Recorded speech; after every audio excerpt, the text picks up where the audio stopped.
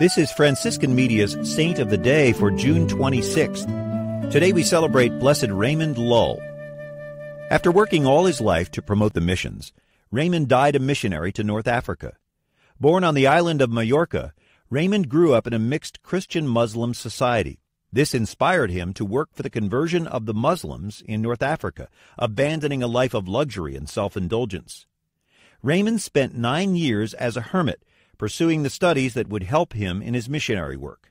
He became a Secular Franciscan and founded a college where missionaries could learn the Arabic language they would need in the missions. By the time he was ready to begin his mission work, Raymond was ill. He had to be carried on board the ship headed for Tunis.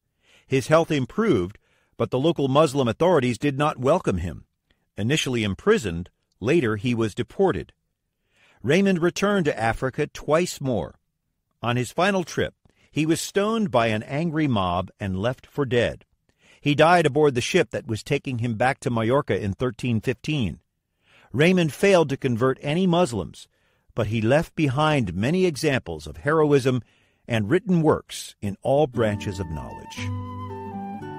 There's more about the saints along with inspiration and Catholic resources at our website, saintoftheday.org. From Franciscan Media, this has been Saint of the Day.